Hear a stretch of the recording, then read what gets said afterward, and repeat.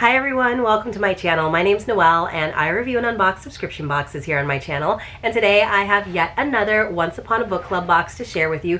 This is actually the adult selection for December 2021. That does mean I'm getting pretty close to being caught up, everyone. So at the beginning of the year, I realized that I just had so many book subscription boxes to get caught up on that I actually put this box on hold. So I have about 3 more that you should hopefully be seeing by the end of the year. I have sporadically gotten a couple limited editions here and there that you've already seen, and I will be sharing the Bridgerton box with you as well once I finally get through that. I have about 6 more down the rabbit hole book boxes to get through by the end of the year, and then the cadence will become a little bit more regular for the book subscriptions. Hopefully I'll be able to read along at more reasonable rates. So for those of you who love book box subscriptions, thank you so much for joining me in this kind of reading journey, this reading effort at the end of the year. And for those of you who are just watching the video to support the channel, thank you so much. I do really appreciate it. I appreciate all the views, all the comments, all the likes.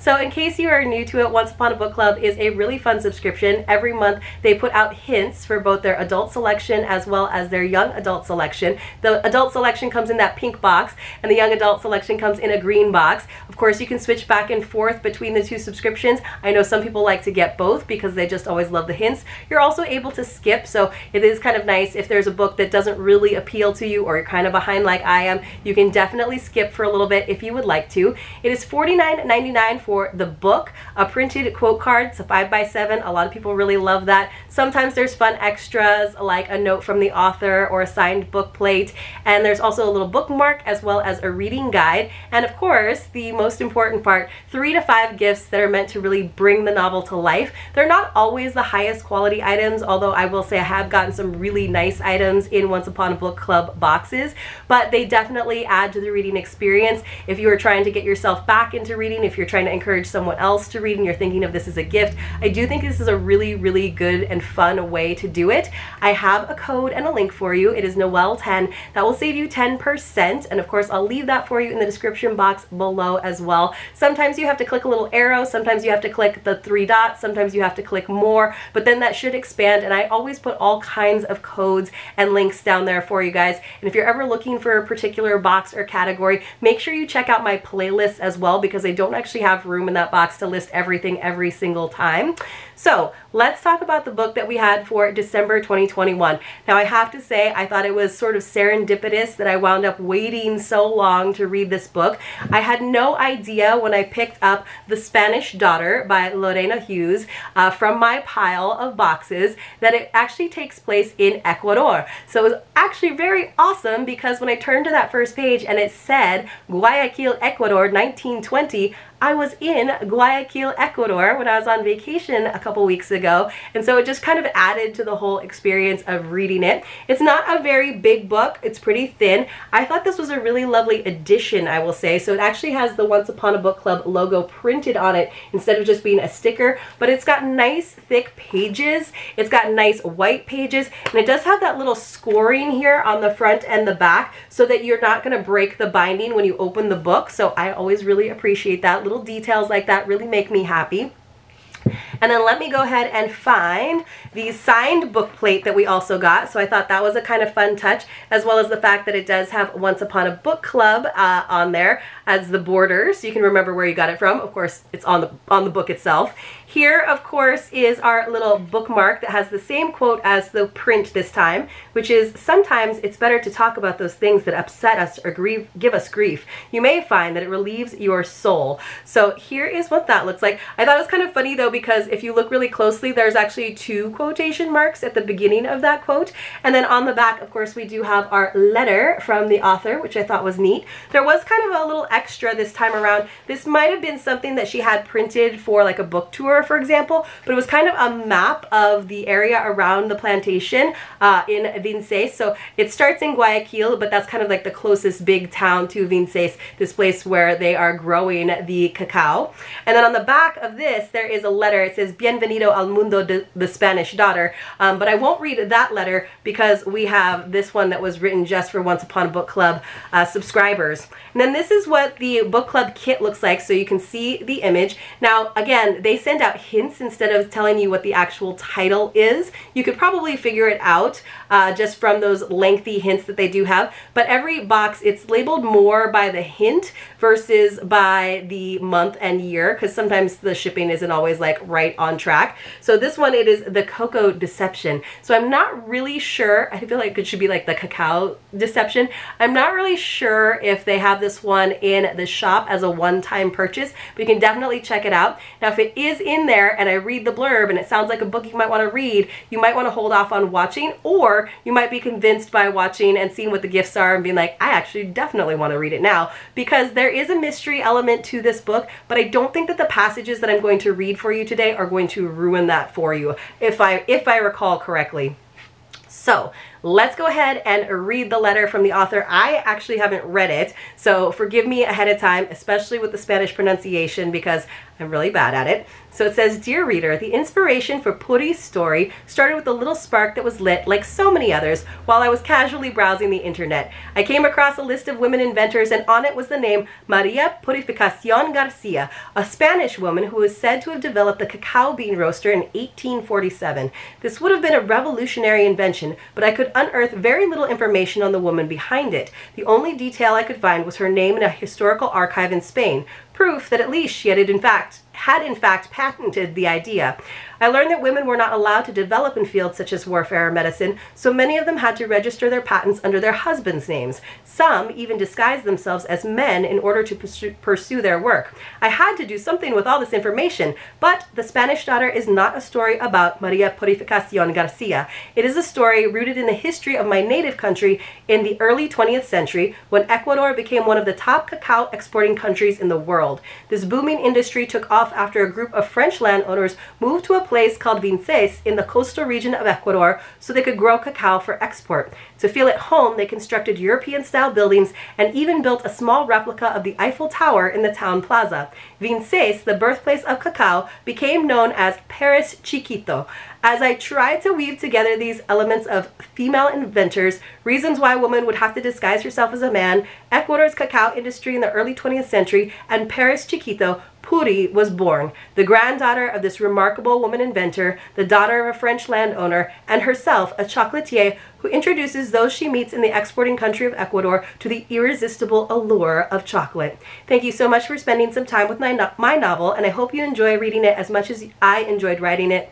I would love to hear what you think, and of course, where to find her and what hashtags to use. So I was a little bit worried when I started getting into it and I saw like the book club kit. I was like, I hope there's not a chocolate bar that's been sitting in this poor box for like a year. There was not, but I also felt like it was a fair game for getting some chocolate. I will say I saw so many artisan chocolate bars in Ecuador, but they were real expensive, as was the cerveza, like the artisan cerveza. So I didn't actually bring home much chocolate. I did go to the Museo de Chocolate, which was really cool, at the equator, and I got these little truffles that are hand painted and they look like rocks. They look like gemstones. But of course, the problem with that is now they're so beautiful, I don't want to eat them. So I should have just gotten some chocolate bars that I could demolish. But anyway, I ate some chocolate while I was there because I was reading about chocolate and I had to. So let me go ahead and read the back to you, and then you can decide if this is a video you're going to watch the rest of, or if you're going to hold off and read the book for yourself first. So it says, set against the lush backdrop of early 20th century Ecuador and inspired by the real-life history of the coastal town known as the birthplace of cacao, this captivating novel from the award-winning author of The Sisters of Alameda Street tells the story of a resourceful young chocolatier who must impersonate a man in order to survive. As a child in Spain, Puri always knew her passion for chocolate was inherited from her father, but it's not until his death that she learns of something else she's inherited, a cocoa plantation in Vinces, Ecuador, a town named Paris Chiquito. Eager to claim her birthright and filled with hope for a new life after the devastation of World War I, she and her husband Cristobal set out across the Atlantic Ocean. But it soon becomes clear someone is angered by Puri's claim to the plantation. When a mercenary sent to murder her aboard the ship accidentally kills Cristobal instead, Puri dons her husband's clothes and assumes his identity, hoping to stay safe while she searches for the truth of her father's legacy in Ecuador. Though freed from the rules that women are expected to follow, Puri confronts other challenges at the plantation: newfound siblings, hidden affairs, and her father's dark secrets. Then there are the dangers awakened by her attraction to an enigmatic man as she tries to learn the identity of an enemy who is still at large, threatening the future she is determined to claim. So sounds like intriguing, right? She has to figure out who is trying to kill her so that they can have more of the inheritance. So there's definitely a lot of half siblings involved. I had to have a little willing suspension of disbelief because she is in such close proximity to both men and women. I couldn't quite believe that she could don a convincing fake beard and that people would actually believe this woman was a man. She tells all of them that she herself, Puri, is the one who died on the ship from like Spanish influenza. And it just didn't seem that believable. But once I got past that, I was like, okay, just enjoy the book. It's going to be good. And it was really a fun read. So let me go ahead and start with our first gift, which was on page 41. So this is what the sticky notes look like when you come across them. And I will read this one. So she is there, dressed like her husband, Cristobal. It says, as Aquilino continued reading, he is the lawyer that's reading the will, essentially, in that monotone he used every time he opened his mouth, Angelica fanned herself faster. She is one of the half-sisters. I resisted the urge to turn in her direction. I could only imagine the resentment that a woman like Angelica might feel about not being her father's primary beneficiary. Don Cristobal, Aquilino said, lifting his head from the paper, Ecuadorian law is specific when it comes to inheritances. With Doña Purificacion's passing, her portion of the will is to be divided among her siblings. He watched each of us over the rim of his glasses. Heirs are only allowed to leave 25% of their assets to whoever they choose, but the rest, I'm afraid, must stay in the family. So Puri is actually, they've given the name of the plantation Puri, but it is short for Purificacion. So they think that Doña Purificacion is dead and that Cristobal is there to claim her portion of the inheritance, which is a huge section. So, all right. So it was actually going to be all left to Puri, but because they think it's just the husband, he only gets a part of it. So it's better for them, but still not the best. So you'd think that whoever sent someone out to kill her would have thought about that and realized that her husband would still also get some. So here is our gift, and of course it's a lovely box that they've had printed just for this occasion with some cacao beans on it. I've said it before, I will say it again. I wish they didn't print the page numbers on the boxes because then you would be able to re-gift them. And inside we have Angelica's fan, which I thought that was a cool gift to receive, even though this was a December box. So very, very pretty. Let me show you the other side. Goes all the way around, and then it does have this kind of handle where you just stick that in, kind of like lift it up so it stays in place, and you can fan yourself and be, you know, so you can fret over the fact that your father has left most of the plantation to his legitimate daughter, and you are not getting nearly as much as you would have liked. Then on page 135, let me find this one. Let me see if I can remember what this one is all about. Let me see, I might have to open the gift. So here are some cacao beans. They kind of look like coffee beans, right? Let me see if I can remember what passage this is, if I can open the box, because sometimes that jogs my memory. I didn't have the gifts with me when I was traveling because that would be a lot to carry. So this is in the voice of one of the other sisters. I believe this is actually in Angelica's voice. So they are getting ready for an event. It says, the guests were gathering downstairs already. My hands trembled as I put my sapphire earrings on. Sylvia had been right. Blue suited me. My mother had agreed blindly with all of Sylvia's suggestions, not caring much for terrestrial affairs herself. So she's telling a little bit of the history of her mother, of course, and it is the father that Puri shares with Angelica, who has passed away. So inside of that lovely box, we got the sapphire earrings that Angelica is wearing. Of course, these beautiful blue earrings, probably glass, are not real sapphires, but they kind of give the effect. And then on the backer card, it says the same quote. It says, my hands trembled as I put my sapphire earrings on. Sylvia had been right. Blue suited me. But I thought that was kind of nice. Attention to detail, right? We have the box that has the cacao beans. We have the backer card with the quote. And then, of course, we have the nice little dangly gold and blue earrings. Hopefully they're glass. So the next one was on page 211. Let me see if I can find this one, and hopefully I can remember what this gift was all about. So I do highly suggest reading it at home so that you can read the gifts, because it was very hard for me to like come to a page with a sticky note and then be like, I don't get to open it until later. Sometimes if the passage is towards the end of the page, they'll have to use like a smaller sticky note like that, like a little half one. So let me see.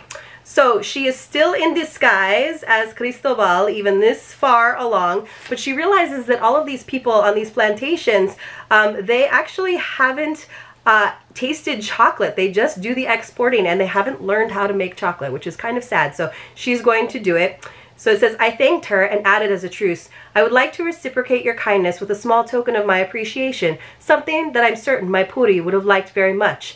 I spent the rest of the afternoon preparing chocolate drinks and truffles for Laurent and my sisters. So Laurent is the French husband of one of the sisters.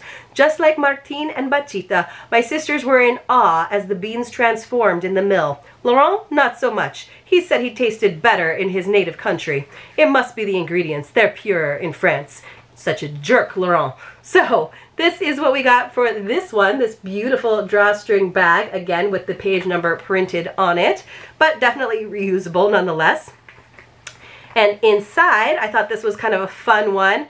We got this silicone mold for making like hot chocolate bombs, or of course you can make like big truffles in them, kind of chocolate colored. And then we have even a recipe for hot cocoa bombs, which I thought was very, very cool. On the other side, it just shows us a chocolate bar, which I'm kind of wishing we got that, but I thought that was a really fun interpretation. I was kind of hoping secretly that there was chocolate in there, but it probably wouldn't have been that great after sitting beside me here for an entire year. And then finally, we've got one final gift. This one I thought was kind of silly in all honesty, but nice way to end everything, and that came on page 259. They did a great job of really spreading the gifts out as well, which I really enjoyed. So let me see. We did have another one as well, a smaller one. Okay, so finally, the big reveal. It says, as my siblings and my father's lawyer stared at me, I removed my spectacles and set them on the coffee table. Then I pulled off my beard and mustache, relieved that this would be the last time I would ever have to wear that dreadful thing. Their faces transformed from confusion to shock. As I removed my jacket, so relieved as if I'd been unlocking a pair of handcuffs from my wrists, I spoke with my regular voice. I'm Maria Purificacion. I raised my chin. I was not ashamed of what I'd done, especially now that I'd figured everything out. So now she knows who tried to kill her, why. She's like uncovered all kinds of other family secrets, and she's gonna tell all as herself. So last one, we got this big gift for page 259. So that's just like a nice mailer bag that we can toss after the fact. So we got a couple of items. One is just kind of silly. We actually got the fake beard and mustache, which, you know, I thought this was kind of silly that they gave it to us at the end, but luckily it did come with something else, because if this was the only gift that we got, that would be kind of a throwaway, because what are you going to do with that, right? But I thought this was kind of funny, right? It just comes like this, and we can put our beard and mustache on. But if this is how believable it was, I don't think they would have gone for it. But there it is, very silky, very smooth. And we also got, very crushed, this kind of cool hat that she wore. So it actually fluffed up pretty well, and I haven't actually laid it flat. I might get it a little bit damp. It just has this faux leather cord on it, and then it's got like a nice little band right here. You can see where it's bound. But what a great little sun hat. I actually thought that was really cute. So let's go ahead. Let's see if I can put my beard on, you guys. I don't know if this is gonna work. I don't think this is gonna work. I should have just used my own hair, right? There. There's my beard and mustache, you guys. And there is my hat. Do I look like a guy? I don't know, but I thought this was a really fun book. I thought this was kind of a silly gift. The hat is not that bad though. I could see using it as a beach hat. But you guys let me know what you thought in the comments below. If you appreciated this video, please help me out. Let me pull my mustache down a little bit more. There we go.